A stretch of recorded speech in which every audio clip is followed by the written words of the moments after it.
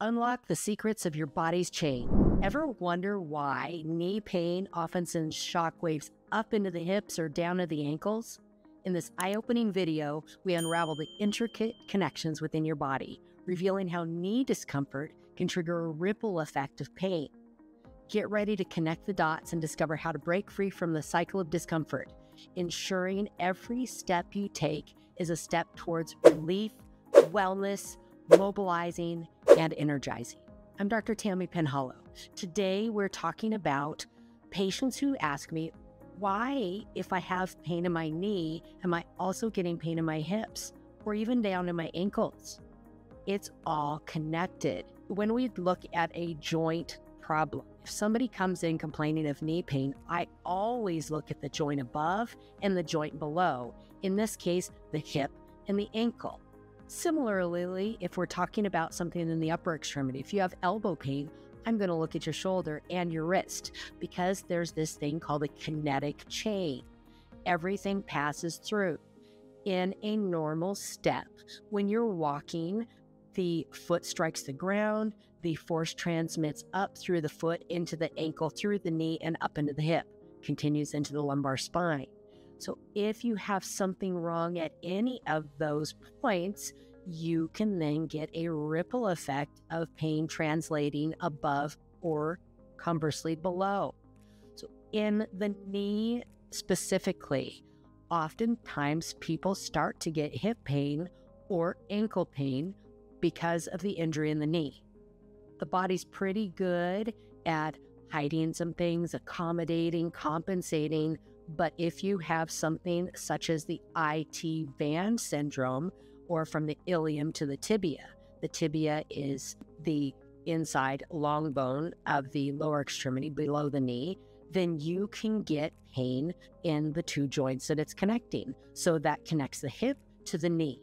So if that big, thick, wide fascia is injured, if there's inflammation, if there is a tear or an inflammatory process that's going on because you're doing some wear and tear. For example, you are running, you've got tight IT band, the stretching is just not working, or the stretching is not there the way that it should be. For example, you're doing a little bit of a warm up and go out for your run, and then you don't really cool down. You get in the car and you go back home, or you're not taking care of foam rolling on that area to get out the tight areas. Then you can get knee pain. You can have hip pain because the IT band is covering both of those. You can even get hip pain if you've got a meniscus tear in your knee. We've talked about the meniscus in the past. The meniscus is this cartilage that is inside the knee, and there's a medial aspect. It's kind of a C-shaped medial meniscus or a C-shaped lateral meniscus. And if that's torn, then that causes inflammation around that medial aspect of the knee. The medial collateral ligament can also get some swelling around it and can be strained or sprained. The medial muscles, or the inside muscles of the quads, can get atrophied. Actually, they may have been the cause of the medial meniscus issue in the first place because there's some imbalance of the muscles, and those quad muscles come up and they attach up in the front of the hip.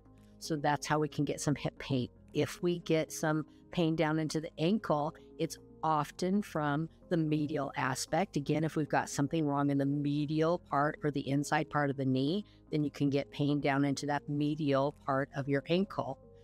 On the outside, we've got a fibular bone, or this little tiny guy at the top here. And if we have a knee issue such as a tendinopathy, we've talked about that in the past, where that is the ropey aspect of the muscle that then inserts on the bone. The tendon is the ropey aspect. In the hamstring in particular, then on that outside aspect, the lateral hamstring insertion points, then right at that fibular head, we can get some kind of wrapping, some twisting, some pulling, some tugging sensation. The fibula, then it becomes the outside of the ankle, or the lateral aspect of the ankle. So that knee pain coming from the tendinopathy of the hamstrings can come down and create some ankle pain. all of this is a sign that there's some form of imbalance, and that kinetic chain or that motion chain that occurs as we translate force up through the foot, ankle, knee, into the hip, and then into the lumbar spine, that there's something wrong. There's an imbalance. We often address this acutely with things such as rest, taking some time off, identifying what's going on, stop the repetitive injury, stop the repetitive motion, give your body time to heal. Acutely using something such as a non-steroidal anti-inflammatory if that's okay with your primary physician. For example, those with kidney issues or those with stomach ulcers often cannot have non-steroidals. Other people that can't have non-steroidals are people who are on very strong blood thinners. So that may not be the appropriate therapy, but resting, using something more topical, which is less likely to be absorbed into the system, such as a topical CBD, a topical non-steroidal, a topical lidocaine, or other numbing patch. Stretching to make sure that you can reduce the amount of strain. For example, doing a nice warm-up, then stretching the IT band, stretching at the ankles, stretching at the quads, stretching into the hamstrings so that it does not form a tendinopathy, does not then go on to form tears, does not then keep you out even longer, and does not put you in the operating room to repair those things. So those are some initial things. Others are to have a formal physical therapy evaluation, gait analysis, or watching your walk, doing a good exam and looking at muscles to see if there is some muscle imbalancing, and then developing a program to strengthen specifically and rebalance those muscles. We use the Sculpt for that, for some very high intensity but low risk of injury rebuilding of muscles. We can get 20,000 contractions in a 30-minute session. Can also look at the reason that the joint is painful in the first place. Is there a meniscus tear? Is there a collateral ligament tear? Is there a patellar tendon tear?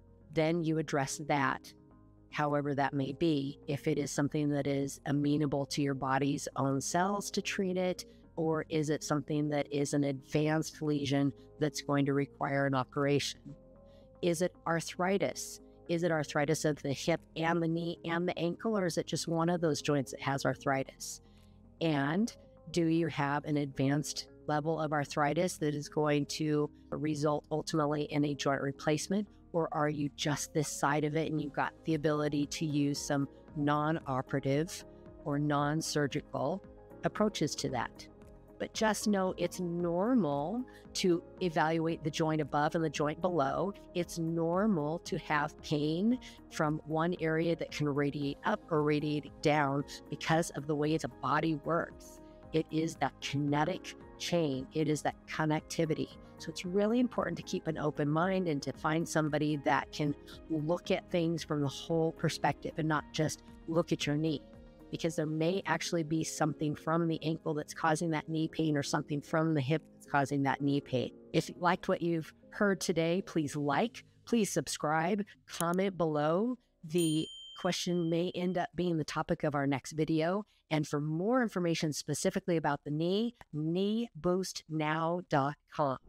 If you have knee pain and would like to learn more, I have a worksheet called 5 Things to Do Now to Reduce Your Knee Pain Within a Week. Go to www.kneeboostnow.com to download it for free. I'd love to hear from you, so please like, subscribe, and comment below so I can help you get out of your knee pain.